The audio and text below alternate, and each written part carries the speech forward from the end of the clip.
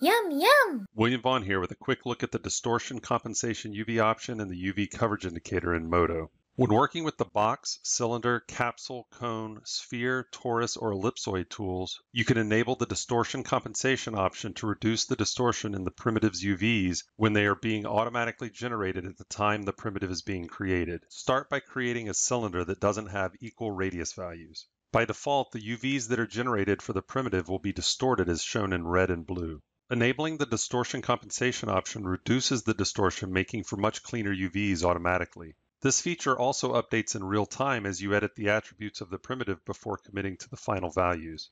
Oh, look at the UV coverage indicator. This displays a percentage value in the lower right corner of the UV viewport representing the amount of uniform UV space of the total region that is covered by geometry. This option is useful when trying to maximize the amount of texture space being used for the target surface. Oh, look at the time.